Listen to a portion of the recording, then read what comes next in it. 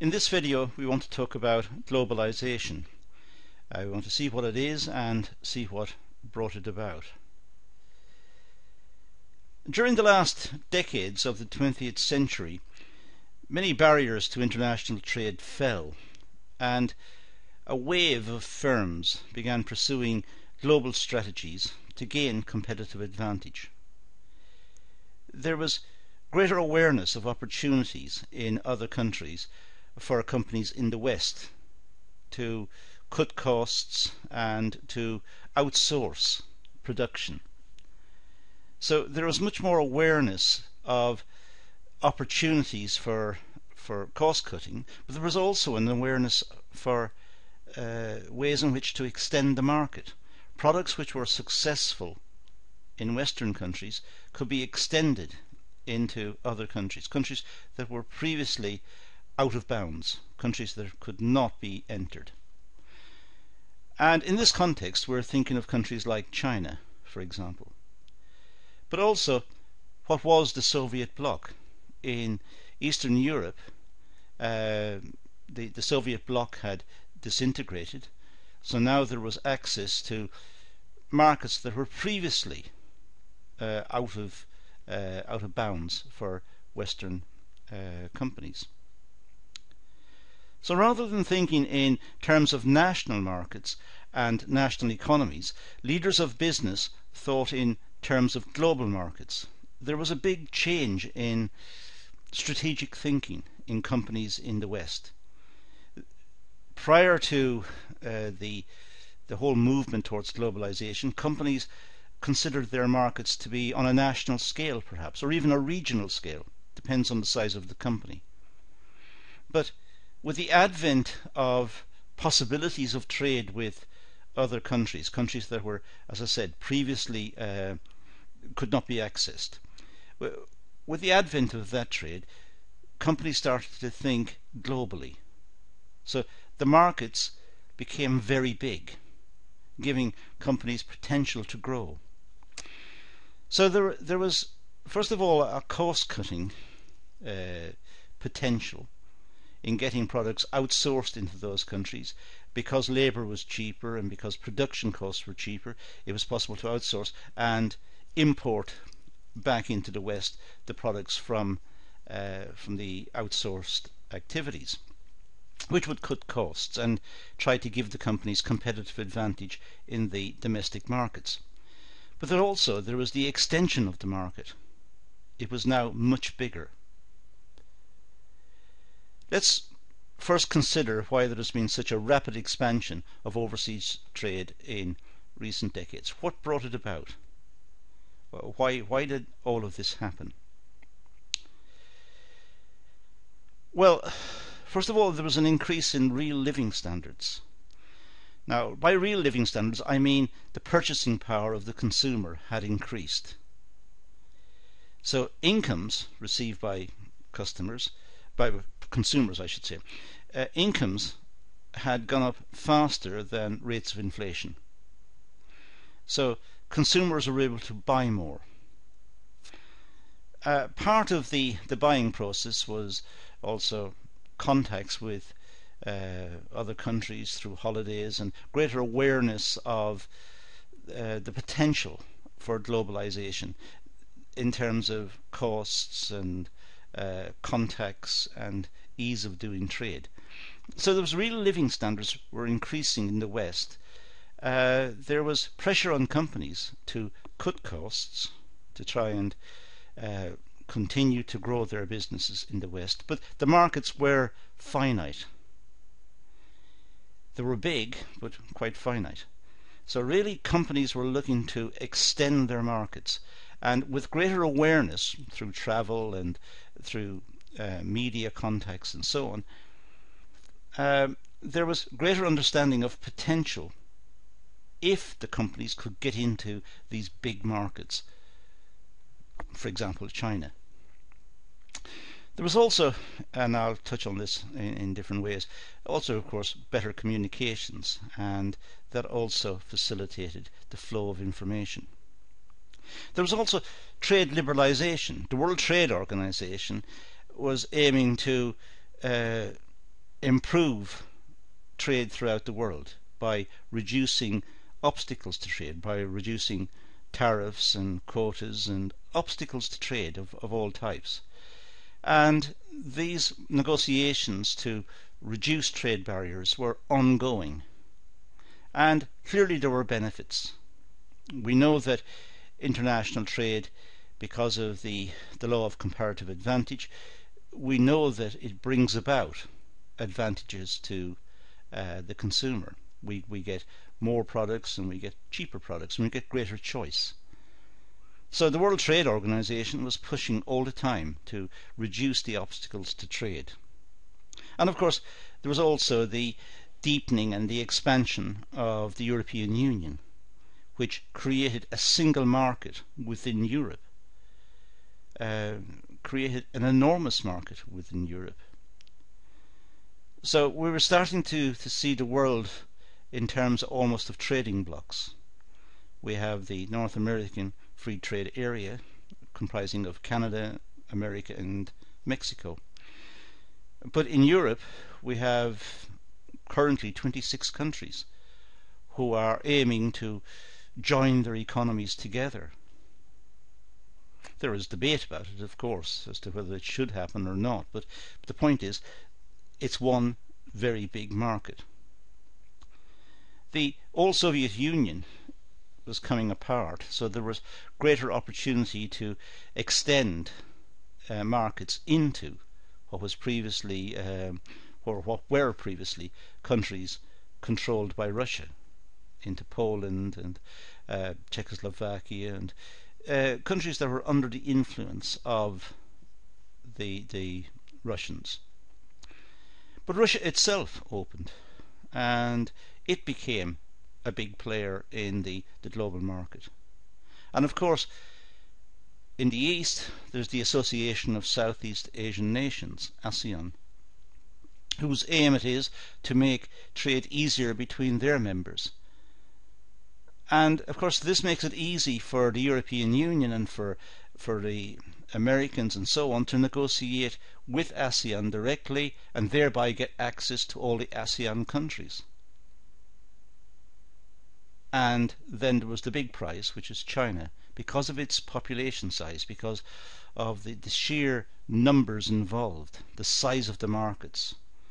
And the Chinese government wanted new technology, they wanted development, they wanted the development of their country in general. So they embraced it. So all of this came together to try to lead into lead us to an understanding of globalization. So there was the transition to market systems in Eastern Europe. People started to learn about capitalism. They learned about how markets worked. There was less fear on their parts to engage in this type of way of living. Previously, the state was seen as the provider of many items, accommodation and jobs and so on. Now there was greater emphasis and greater understanding of market conditions in many countries. The rapid growth of what was then called the Asian tigers, China and India. And China and India still remain the big prizes simply because of their size, because of their incredible populations, and because of the way in which they are developing. They are developing with modern technology, they are developing sophisticated middle classes.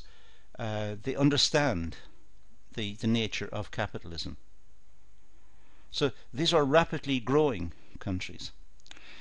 The Asian tiger expression doesn't apply, or doesn't seem to apply anymore, but certainly there were countries in Asia who experienced very rapid rates of economic growth, and that caused excitement and interest in trying to develop into those countries. There was also privatization and liberalization of domestic markets. Privatization was, to a large extent, popularized by Margaret Thatcher in the UK when she was Prime Minister. She took industries that were in the public domain and sold them to private investors. And there were many of these: railways and electric companies and so on, telephones. These became private companies because she believed that private companies would give a better service to the customers. There was privatization and liberalization of domestic markets in many countries following on from that. And we now understand that there is more emphasis in many countries more emphasis on privatized markets and on the almost the requirement to show interest in privatization if the country is going to participate fully in this type of trade. Investors want to see governments promoting trade and economic development and showing an interest in market economics. If they don't see that, they're more reluctant to invest. There may be a fear still amongst many investors that the country will revert back to what it was in the past. There's also the deregulation of international capital markets. Money could flow between centres, financial centres throughout the world could flow more easily. Could flow from London to Tokyo, from Tokyo to Paris to New York, or whatever it was. So there was better communications between the financial centres. More information was available, and there was less regulation of the financial markets, so that vast sums of money could move very easily between the various centres, leading to almost a single market. Because when a profit potential arose in one market, the money would flow there to capitalize, to gain that profit. But of course, in so doing, it would alter the conditions in that market, making the conditions less favourable for profit potential. So the same money may move on to a different market. And in that sense, all the centres were really operating within the same market. So we could see globalization appearing within the capital markets. And there was a fall in transport costs. Container ships became bigger and cheaper to run. There was much more emphasis on efficient running, and there was a better infrastructure as well in terms of logistics. Ports were specifically designed to cater for large container ships, and there was much more forward thinking about the process of logistics, distribution, getting products from one side of the world to the other and getting them there cheaply. And of course, as I said earlier, there was global communications. The advent of the internet and computer networks greatly facilitated the flow of information between centres, again causing an expansion of trade, much more understanding, easier way of working, because companies could be in almost instantaneous contact with branches and managers overseas. So they were able to synchronize their requirement, and there was a meshing of requirements with production and shipping, and it was easier to deal with because the communications was much better. So what is globalization? Well, globalization is a business philosophy based on the belief that the world is becoming more homogeneous. National distinctions are fading and will eventually disappear. Now, that may be too grand in its aspirations, and we're not sure if we want national distinctions to fade away. We like to keep our identities, and we like to keep our cultural heritage and so on. So we don't want to be merged into one single homogeneous world culture. But the way globalization is emerging, it appears that that's not necessarily the case, that there is a very slow encroachment of this homogeneity, and that cultures are being maintained, and probably this is why we see the growth in international tourism. But it's certainly also the case that we see when we travel that high streets in different cities around the world are starting to look very similar. The same shops are starting to appear, the same outlets, and the same mechanisms and the same products are starting to appear as well. Mechanisms for communications. We see the same telephone systems, and we're starting to identify the big producers of telephones, and we know the attributes of the telephones from one country to the next. Televisions are starting to look the same. White kitchenware and cars, but also cosmetics and fashion items. It's cutting right the way across, and it's as if the consumers in one country are watching the consumers in another country, watching it on television perhaps, and copying. So we're starting to get a homogeneity in terms of buildings and design. So if we look at the cityscape, if we look at cities and how the buildings in cities are going up, cities are starting to look the same. They've got skyscrapers. They've got a certain feel to them which makes them very similar to each other. And this could be the product of communications, could be the product of openness, because there's more information available to architects and industrialists and retailers and so on. It could be simply that there is a desire on the part of consumers and producers in different countries to copy best practice because it's to their advantage. So as to whether the world is becoming homogeneous or not is difficult. There may be pockets of resistance in the sense of some cultural identity remains and is being preserved. Whether that's viable in the long run or not is difficult to say. Linguistically, of course, the culture will be safe in terms of large languages like Mandarin, for example. But what the people speak about in Mandarin may be exactly what people speak about in London or in Paris or in Munich or wherever. So, debatable point. Globalization is an increase in interconnectedness and interdependence of economic activity and social relations. It's certainly the case that there is greater interdependence in economic activity. It's possible for a company in one country to control subsidiaries in another country. Again, because of communications and because of ease of contact.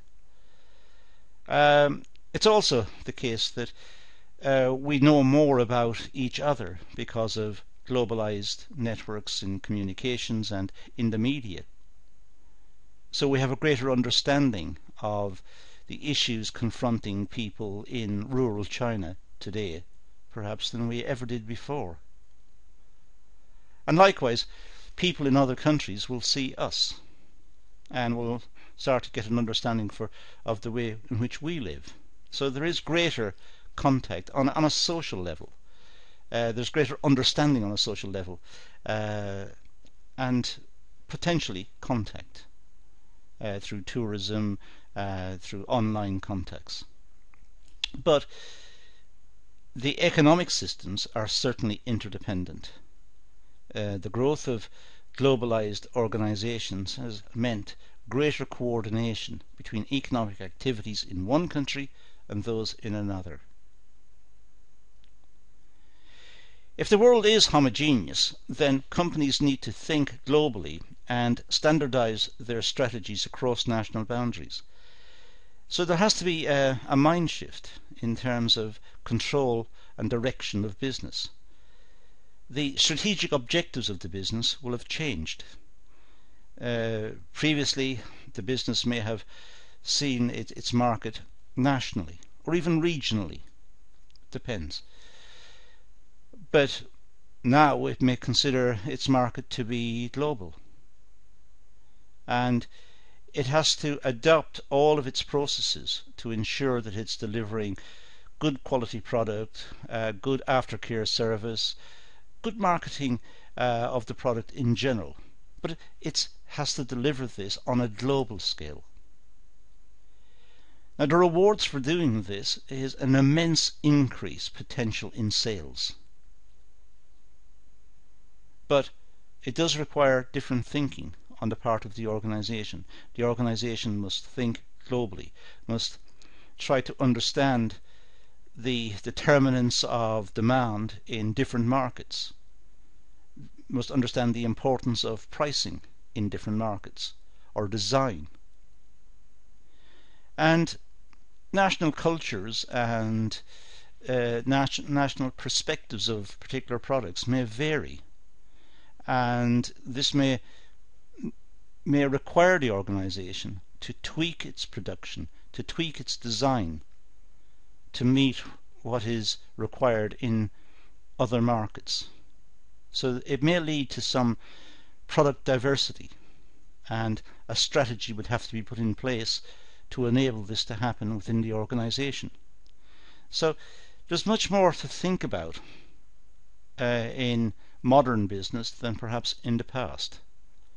In modern business, there are greater opportunities because of globalization, but there are also bigger challenges.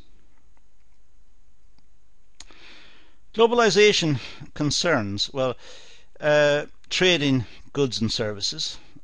Clearly that's the case. So globalization is to do with trade in goods and services. But it's also to do with investment. Companies in one country investing in another country. It may invest in several countries. It may produce its product under license in other countries. It may franchise its product.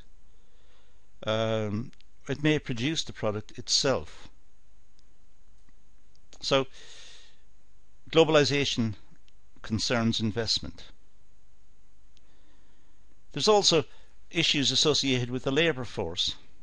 The transfer of skills from one country to another may mean key workers having contact with trainees and people learning to make the product in other countries. So there may be labour force movement issues. And in a globalized setting, the labour force may have to be more mobile, more flexible, more capable of travel and working in other countries and training personnel in other countries to make the product and to understand the business, understand the company, and so on.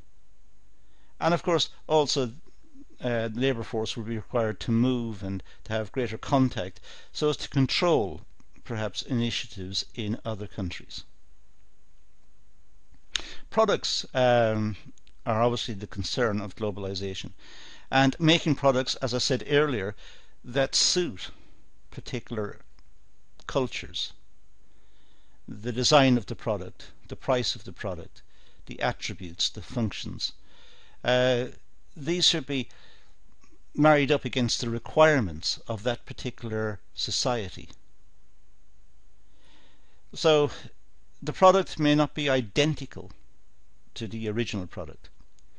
In many cases it will be identical. In the case of, let's say, cosmetics, the cosmetics produced in one country will be essentially the same as those produced in another country.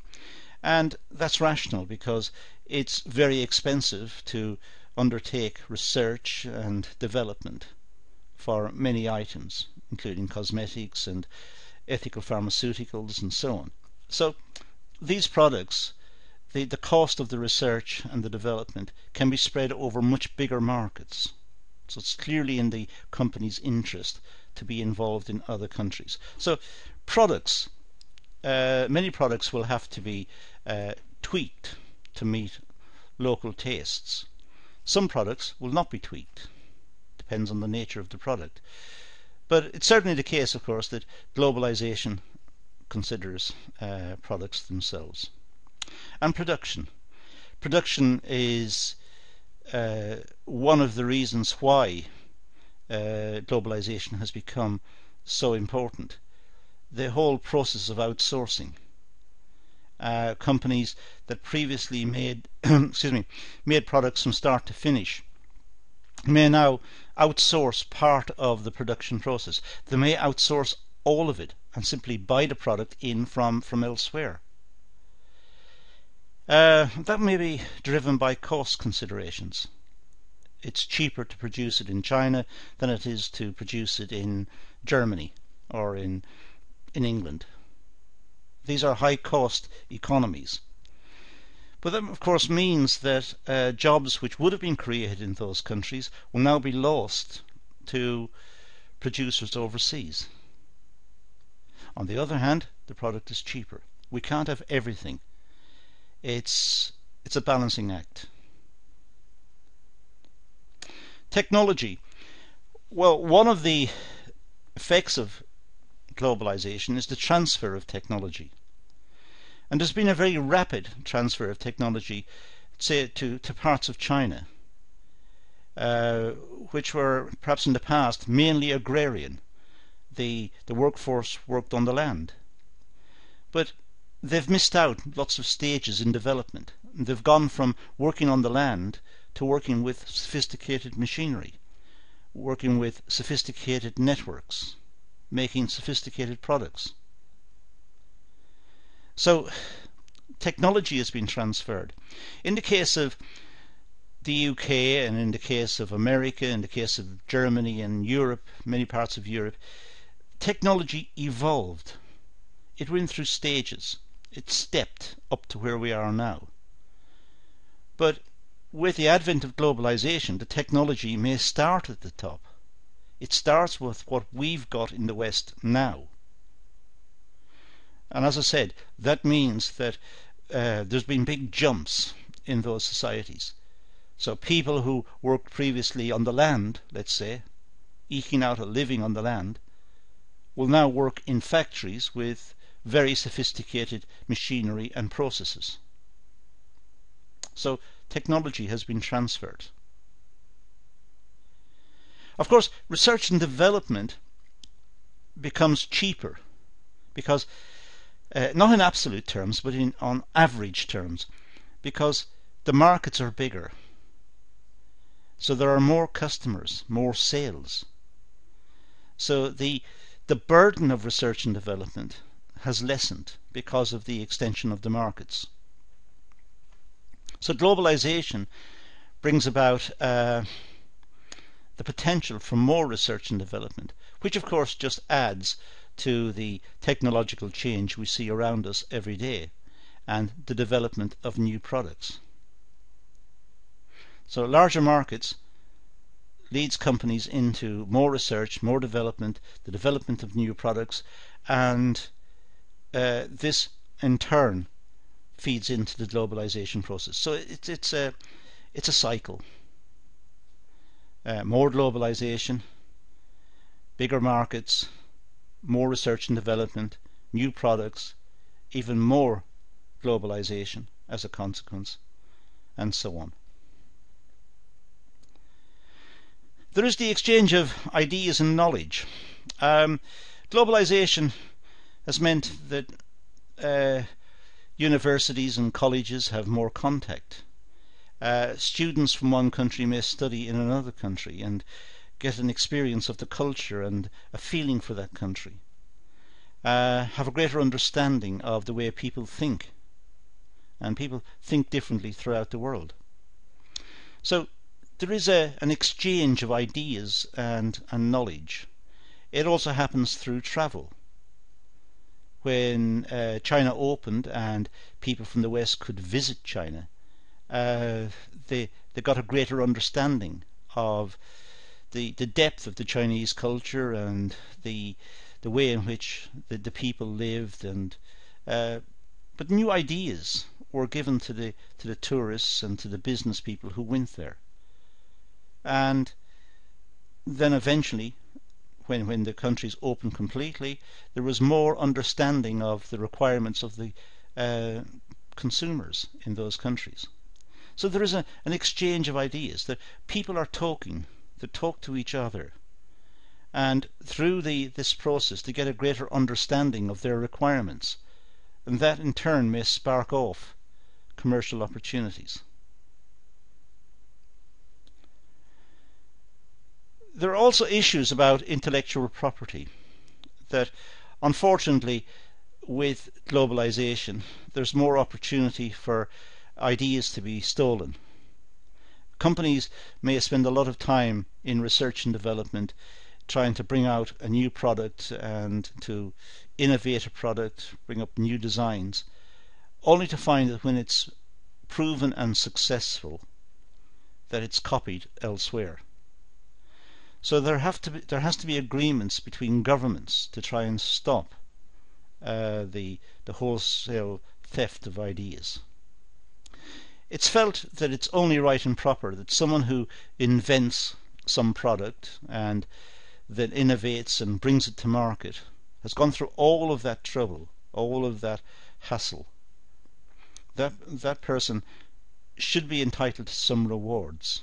They should have a patent or a patent, as people say, or some protection for their intellectual property, which gives them a period of time in which they have a monopoly status. They can capitalize on the monopoly status and earn considerable profits. And after the protection runs out, it's then open to competition. But there should be a period of time in which the people who have good ideas should be protected and should be able to make monopoly profits, to reward them for the good idea, to give them incentives to have good ideas and bring out new products. So it's difficult for them to accept that when they have a good idea, it's just copied by other people in other countries, and they can then enter the market and start selling copies of their product. It's even worse when we see counterfeit t-shirts and counterfeit clothing. People who have worked hard to bring up designs and sell their designs at high prices to give them a profit, to repay them for their efforts. But then the products, the same products, the look-alike products, arrive from other countries which are fake. And that is, it's soul destroying for the innovators and for the people who come up with the various ideas. So it's felt there is an issue over intellectual property and the protection of intellectual property. And this is one of the reasons why government leaders talk to each other and try to harmonize their approach to the intellectual property issue to try and protect intellectual property. The key features of globalization, well, there's a rapid expansion of international trade. We've seen that happen. Much more contact between countries, much more expansion of international trade. There's an internationalization of products and services by large firms. Again, as I said, if we walk down the high street or the main street in many cities and towns in many countries, we'll see the same outlets, we'll see the same products, we'll see people wearing essentially the same fashion clothing. Hopefully not fake clothing, but we'll see them wearing the same fashion clothing. They will be driving similar cars. They will have the same concerns as people in other countries. We'll see the same household products for sale. So there is an internationalization of products and services by large firms. There's a growing importance of multinational corporations. The bigger companies clearly have set up in just about every country. They seem to have a presence just about everywhere. That's understandable because of their size and the fact that they need to be there to exert power within that market. So the large multinational corporations seem to cut right across the world. And that, of course, also leads to issues and accusations levied at them that they're only doing this to avoid paying tax. So they may not want to stay in high-taxed countries.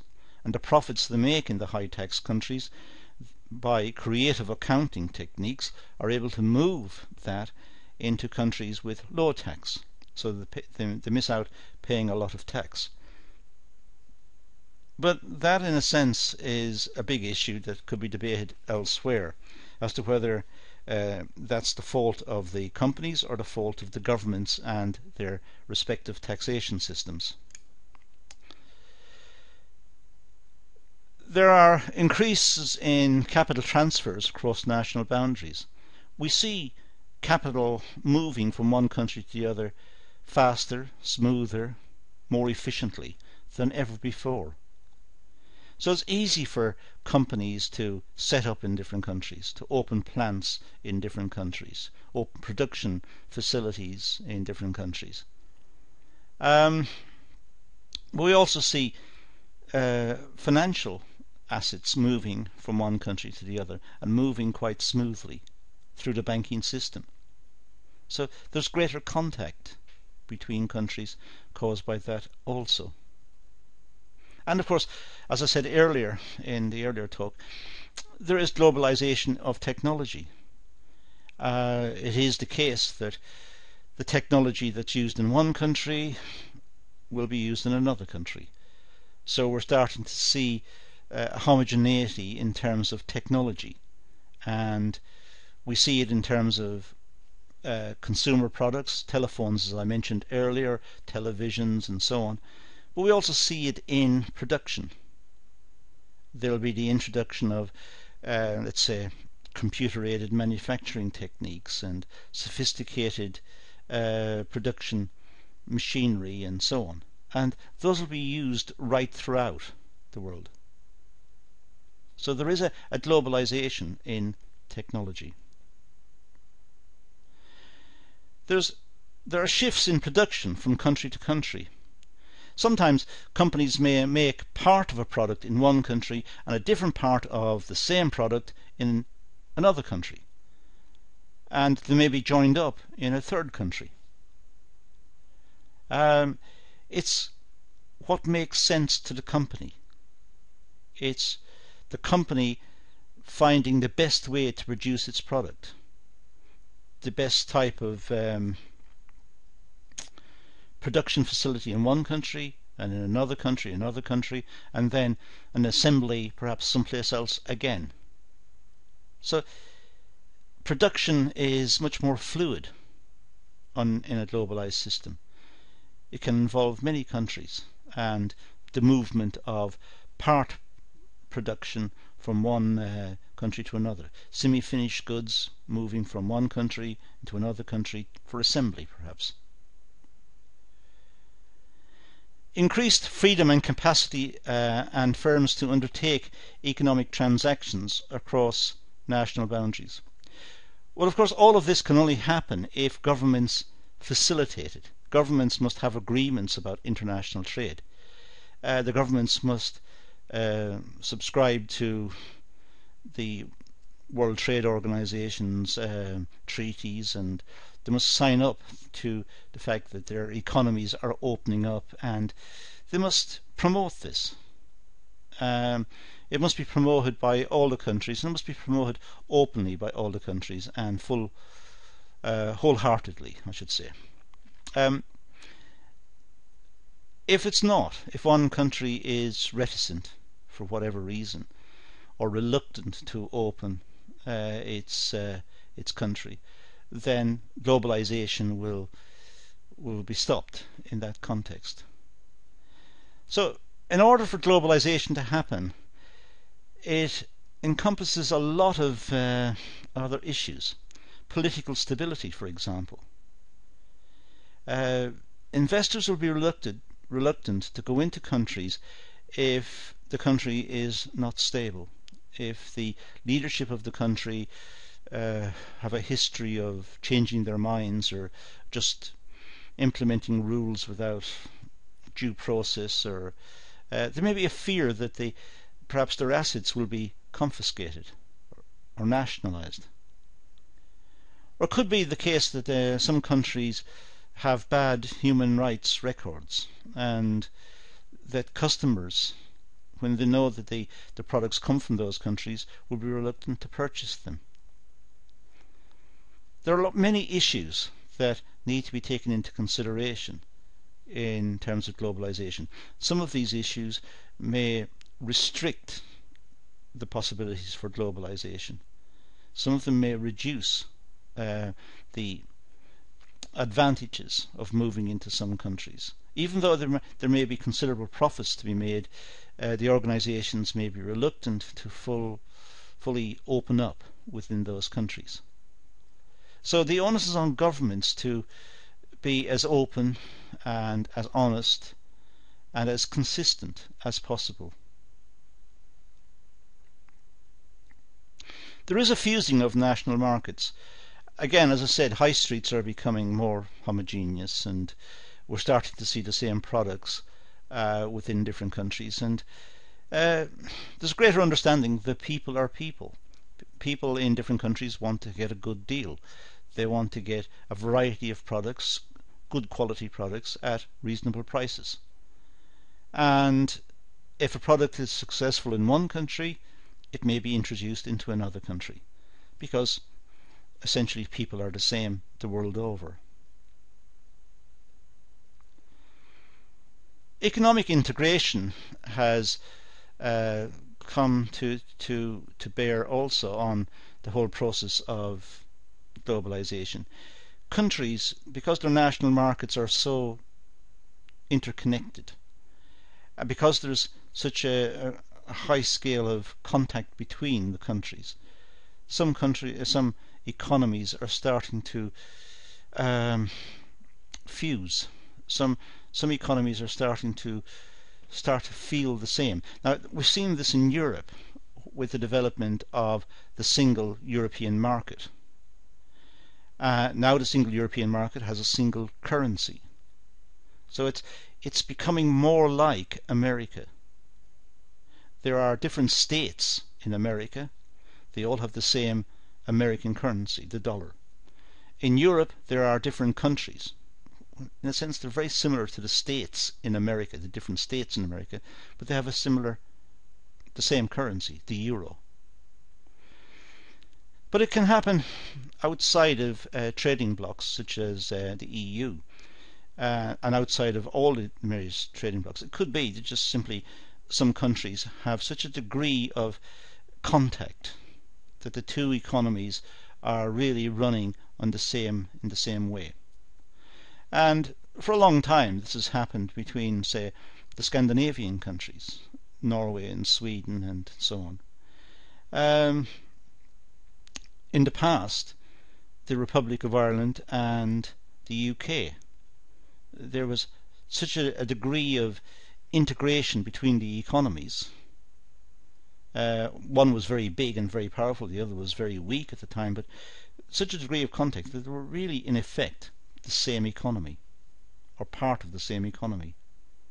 So whenever there's a high scale of contact between countries due to globalization, then their economic systems start to integrate. There is global economic interdependence. There is much more recognition that economies should support each other, and that if one economy is starting to dip or suffer in some way, it'll have ramifications in other economies.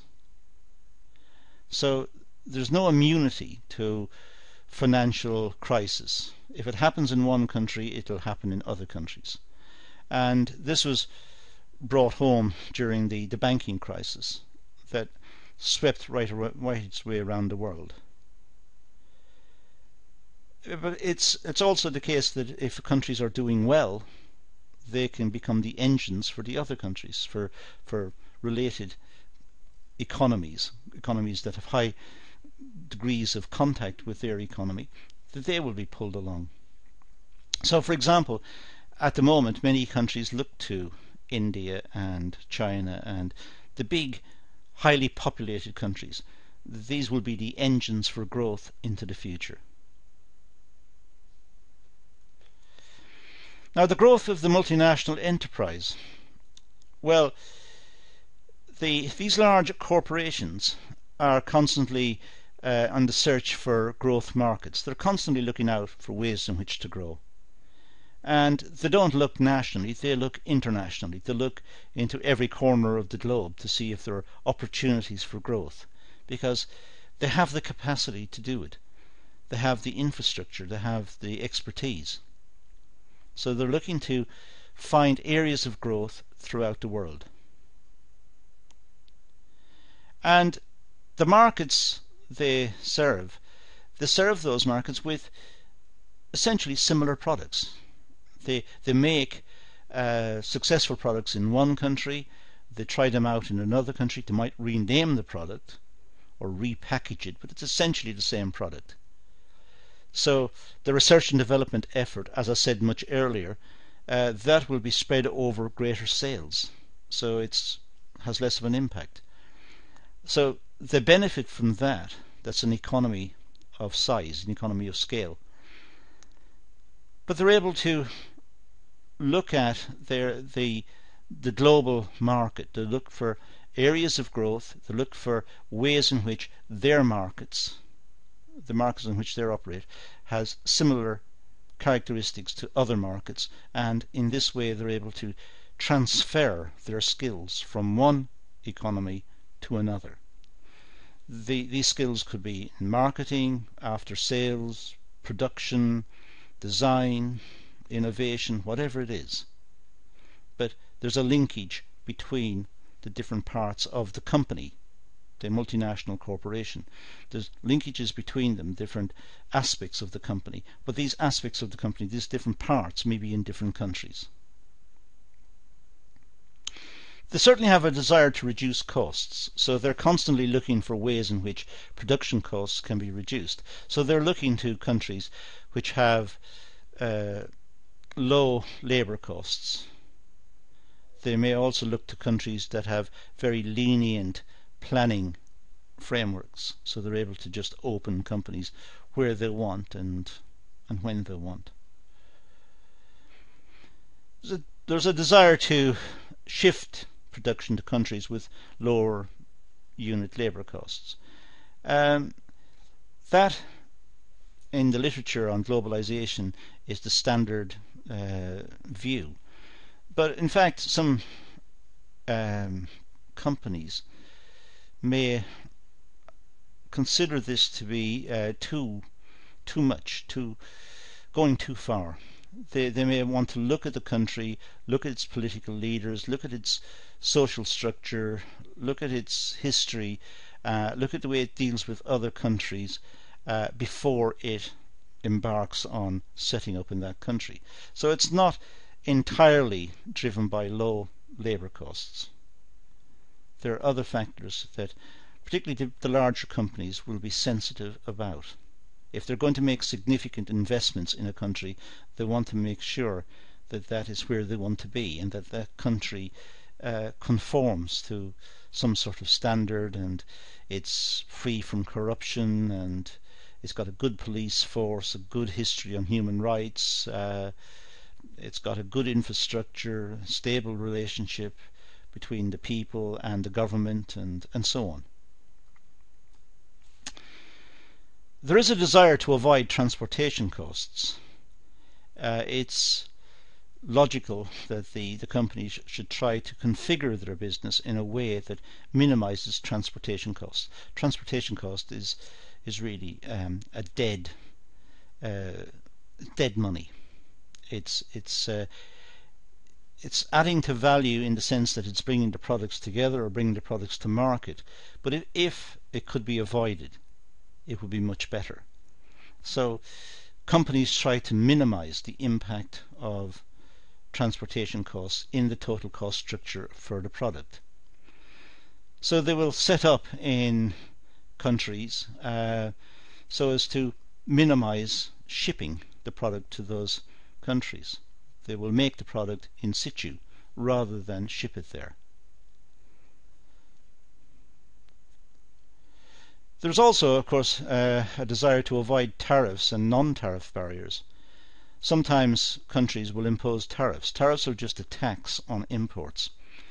Although the World Trade Organization is trying to reduce tariffs and reduce the obstacles to trade, some countries do tax imports, and some countries tax them very highly. So to avoid paying the tax, multinational corporations may start to produce the product inside the country. So they're no longer paying hefty taxes on the imports. So if they make it within the country, it'll be cheaper and they will sell more within that country. But then, of course, the company that they've established there will become a profit center. And that may mean it may be difficult to get the profits out of the country. It depends on the extent to which the banking system is linked to other parts of the banking system throughout the world, or what the view of the government is on the repatriation of profits. There might be issues like that. But by and large, companies try to avoid paying tariffs. There are also non-tariff barriers. Sometimes, to get around the World Trade Organization obstacles or requirements, countries, instead of having tariffs, they have bureaucracies. So they say that imports are not taxed, there's no tariffs on the imports, but it takes forever, it takes a long time to get the products through the customs. So they arrive at the port and they're not released for weeks perhaps. That means the capital in those products is lying idle for weeks. So sometimes countries use non-tariff barriers, bureaucracies and inefficient procedures. They are deliberately inefficient to try and stop imports. Forward vertical integration. Well, it's trying to move towards the customer. So the company is trying to get close to the customer and provide the goods and services close to the point of sale. And in that way it will minimize the cost effects of producing in other countries. It minimizes the possibilities or the costs, the possibilities of raising costs due to transportation and due to logistics and distribution. So if they can produce near to where their sales are going to be, that will minimize their costs. So they try to move forward towards the customer, and they try to perhaps even have their own outlets. Perhaps they make the product in the country and then they try to sell it directly. It depends on what the nature of the product is and what the commercial practices within the country are. Certainly it's the case that the product life cycle is extended through globalization, because the product life cycle in one country, the product may be in decline. It may have matured and now entered into the decline stage in the product life cycle. But in other countries it may be just starting out. It may be an innovation and welcomed by consumers in the other country as an extremely interesting product, one that they want to have. So the product life cycle is just kicking off in one country and ending off in another country. So the product life cycle in total has been extended.